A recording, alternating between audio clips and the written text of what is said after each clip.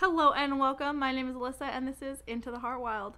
And today, for once, I am bringing you guys my February wrap-up in a decent time manner. I've decided to film this right at the end of February.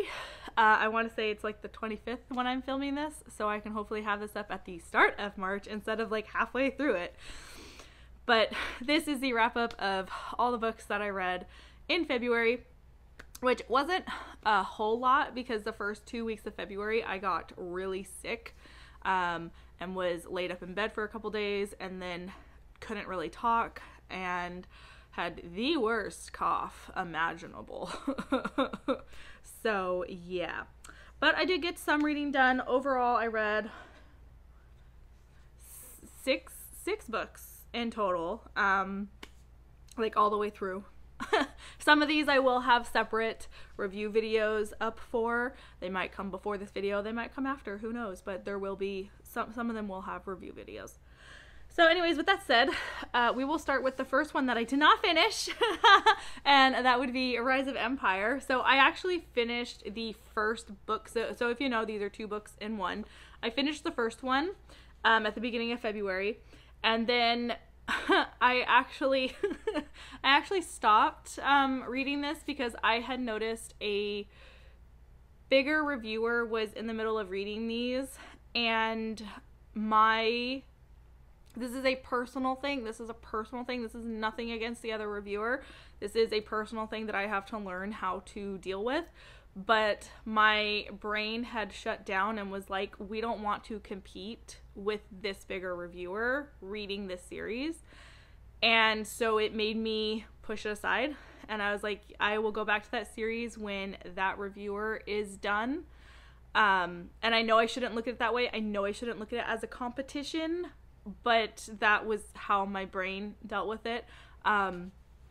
I obviously am going to finish the series because I love Hadrian so much. He is one of my favorite characters of all time. But yeah, I ended up stopping because my brain said, we're not doing that right now. So, but I did finish at least the first half and I did enjoy it. I do like it. I love the ease of this series and how easy it is to follow along with the plot and what's going on. And Royce and Hadrian are just amazing characters. The first half of the book, since I did read it, I will at least speak on that a little bit. It was very interesting seeing Hadrian be such a quiet and downer throughout the first book, and Royce kind of being like, what are you doing, buddy? But also we got to see some of the more softer sides of Royce and why he doesn't want to lose Hadrian in their partnership. So that was nice. And overall, I felt it was a bit slower because it did focus more on like the characters themselves and not so much this bigger plot. There is a bigger plot. It did wrap up and everything. But yeah, I'm hoping in March because if I remember correctly, the reviewer that was also reading this at the same time, they have finished the trilogy, or however many, the printed trilogy. They have finished it, so hopefully in March I will be able to go back to this without my brain being like, wow. So after that, you guys, can I just take a minute real quick to say that I have the iPhone 14, okay? And all you have to do is tap the screen to activate it. I am so used to that now that like every electronic I pick up, I'm like, and it doesn't do anything, and I'm like, oh yeah, I have to press a button to activate the screen. So I'm constantly like picking up my Kindle going, and then be like, oh yeah, I have to hit a button. I needed to share that because I don't know if other people do that, but I do. Like, I've had this phone for like less than 4 months, and I'm like, everything is touch. It's so bad. But anyways, so the first book that I finished fully, no, stop asking me questions, would be, and I'm bringing it up on here because I don't want to have to like find the picture and like resize it. I'm being lazy, but it's this Eclipse by Herman Stuernagel. I hope I said that right, but there's the cover. It's a sci-fi. This was it's the first in a series. So the first book is definitely a lot of setup. It follows 2 point of views that do eventually intermingle with each other. It did take a good portion. It did take pretty much the entire book to kind of intermingle them, which is fine. But it was very interesting seeing how the author was going to get to that point of intermingling them. One follows Mika, who is a ex-space pirate. I found her portions of the story more interesting in terms of her and who she is and her past. Like, I want to know so much more about her past.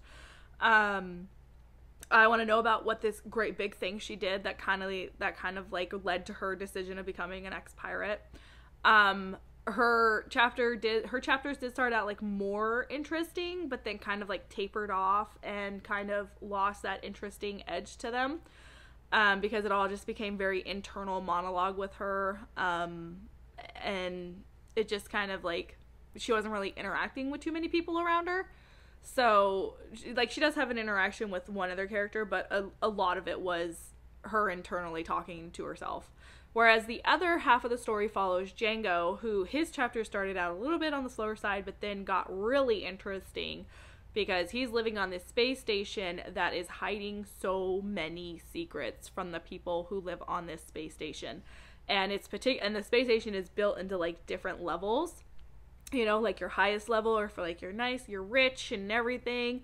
Your bottom one is for the bottom feeders, you know, the poor. And he thinks he likes this idea. He thinks he's like set living this way. But then slowly things start to unravel and things start to fall apart, and he gets caught in it and his family gets caught in it. Overall, like, the portion of his story is very interesting because you're like, why are they hiding this? Like, what is going on? Like, why are they doing this? And then he ends up, you know, going on the run because he's got to get away from them because he got so wrapped up in it. The thing is, his character though is, he is frustrating, you guys, because he was always like, my world is falling apart around me, but gee, I sure wish I could tell my best friend I like her. And I'm like, boy, if you don't get your priorities straight, if you do not get your priorities straight right now. And I do have to say, it was the one aspect of the book that just really grated on my nerves the entire way through, because he was always just like, I'm not good enough for her. I wish I could tell her how much I like her. She'll never like me. I ain't good enough for her. And I was just like, Django, shut up. Your entire family is like being killed off. What are you doing? What? You're running for your life. People are trying to kill you. There are more important things to worry about. Like, you just... Overall, though, like, it's a great setup to the story. I really do hope that the next one will kind of downplay Django and his feelings for his friend. But I also want to see where it goes next, because the way that the story intertwined, the way that the two storylines intertwined with each other, neither character is like kind of like aware, you know, especially like with what's going on, and how it all led up to it. So it's very interesting. I am interested to see where the story is going to go next and how it's going to pick up. I do hope that we get like that background story on Mika some more, because like I said, like her ex-pirate life, just, it's interesting, and like I want to know. And I want to see her in action as someone who was someone who did a lot of fighting and whatnot. Like, I really hope that we will eventually get to see her like in action. So yeah, great start to a new series. Definitely worth checking out if you like sci-fi and adventure and everything. It definitely focuses more on humans in space and the whole like, oh, Earth has been ruined and now we're living in space kind of thing. I do like the author kind of flips some things about the rich and the poor. So that was very, very, very different. So yeah, definitely worth checking out if you like sci-fi and humans in space being lied to. After that, I read Black Horses for the King by Anne McCaffrey. This is an Arthurian inspired tale. It takes place in the world of King Arthur. There will be a review coming for this, but basically this book is all about the horses that Arthur gets so that they can fight the Saxons on land and basically scare them, because he wants the biggest, scariest looking war horses they can possibly find. I personally thought it was cute. I think it's only going to appeal to a very niche type of person, and that is not just in the realm of like, oh, you like Arthurian, because I think even like a big Arthurian fan might actually find this to be very bland and boring. And when you look at a lot of the reviews, it's kind of around that realm. For me, I was that particular niche, and that niche is horse. I'm a horse girl. So, because it focuses very heavily on the horses in this book. Like I said, there is a video where I will be talking in depth about it. So do look forward to that if you're interested. But yeah, it's very quick little book. I read it in under 24 hours. So yeah. After that, I read Merlin's Brook, another Arthurian-based story. This is by Jane Yolen. This is actually a collection of short stories, and one of them is actually an excerpt from one of her longer stories, which I have read. Two of them in here I have read as standalones by themselves because they are produced outside of these books. But overall, they're just quick little tales that revolve around Merlin from his birth to his death. There's a story that's based around Guinevere. There's a story based around Excalibur.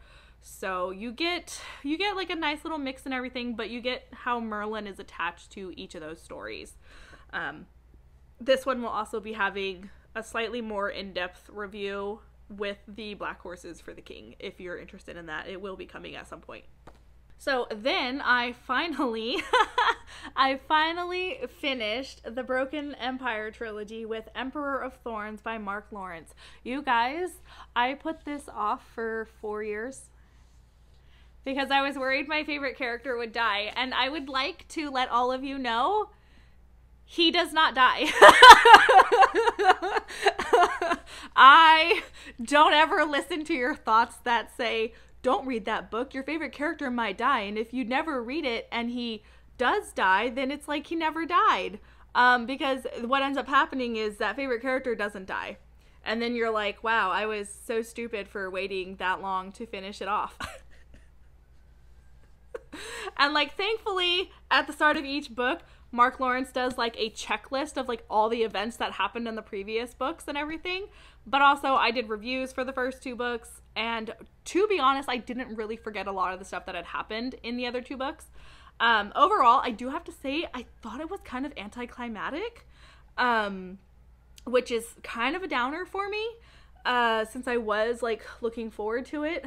I don't know, it felt like it was just more traveling than it was story, because it was all about getting to like the Congression so that they can crown the emperor, and there was a lot of, you know, if you've read the series, you know it goes back and forth between like 5 years earlier and the present day, and even in the 5 years earlier stuff, it was just so much traveling, just whew. And I'm not a person who hates traveling. I like traveling in books, but this one, I was just kind of like, can someone stab someone? like I was just like, can somebody stab somebody already? So yeah, and then the ending, I'm kind of like, the actual like full, like the actual ending piece, I'm kind of like, okay, that's a way, that's an idea, I guess. It wasn't what I was expecting. I can definitely tell you that. It was not what I was expecting. So I do give it credit for that, but it was definitely like, okay, which I think is why it feels so very anticlimactic. And I also feel like the final fight between Jorg and the Dead King was just anticlimactic in itself as well. I don't know, there was just like a lot of buildup, and I kind of feel like book 2 was a bit more entertaining than this one, personally. And also, I didn't like that Miana's character was, you know, boiled down to his pregnant wife. Like, I thought she was so feisty in the second book, and then this one, she's just the pregnant queen. That's all she was. Who may have had like a spicy attitude every now and then. And I know like Jorg is not supposed to be like a likable character, but for the most part, I like Jorg's character. There was just some decisions he made in this one where I was like, you're a douchebag. So yeah, definitely kind of mad at myself for waiting so long. So I do actually think out of the entire trilogy, I think the first book is my favorite, honestly. But yeah, I definitely think entertainment wise, this one was the least entertaining. But my favorite character is alive and well, and I love him for that. I don't like what Jorg did to him at the end of the book, though, because that was just rude. But yeah, don't put a book off for 4 years like I did. Don't do that. Don't do that to yourself. After that, I continued on with my Mark Lawrence reads, because I own all of his books. With Prince of Fools, there is a full video review coming for this. So I won't go too much into detail about it, but overall, Snorri, he stole the show. This man just... Prince Jalen who? I don't care. Fall off a cliff, please. Thank you. It has Norse inspiration all throughout it. It ties back into the Broken Empire because I don't know if all of you know this, but the series are all connected in one big world. So we do get to see some glimpses of some of the characters, of all the brothers and such from Prince of Thorns. It also helps you figure out in the timeline where this falls during Jorg's stuff and how old Jorg is and compared to how old Jalen is. Jalen is also just like an egotistical douchebag who I want to fall off a cliff, but you know, that's whatever, I guess. There's a whole storyline between light and dark. A silent sister is there. Like, she's kind of cool. Like, I want to know what's up with her. And yeah, overall though, like I said, Snorri stole the show. The beginning was a little bit slow to get into, because of Jalen's character. Like, he's just, I understand that Mark Lawrence likes to write characters that are not supposed to be likable, but like, I liked Jorg. I did not like this guy at all. And there will be more in depth than that if you watch the full review video that I will be posting for this. But yes, I'm in between like a 3.5 and a 4-star for it. I am continuing on with the series because I want to know, I want to follow Snorri's journey. I don't care about Jalen. Like I said, he could fall off a cliff and I wouldn't notice. So yeah. And then, because it is the end of the month and I am filming this at the end of the month, I have started The Liar's Key, Book 2 in the Red Queen's War. Again, it started out just it takes a minute to get into because Mark is like, we're gonna focus on Jalen, and I'm like, I don't care. Make him fall off a cliff, you know? So yeah, I have started it. I'm like 25% into it right now. If I finish it by the end of February, woo. If I don't, that's okay. But yeah, I plan on reading the whole trilogy like in order, back to back. I don't want to take any breaks. I want to see if I can like commit myself to doing that. But right now I am enjoying it. There's more with Snorri. He just steals the show. This is Snorri's tale. This isn't Prince Jalen. Nobody cares about him. So that is everything that I have read in February, whether I've started it or haven't started it. So yeah, if you read any of these and you enjoy them, let me know in the comments, and keep a lookout for the specified review videos that will be coming up. And until next time, make sure you guys like, subscribe, all of those good things, and I will talk to you next time. Bye!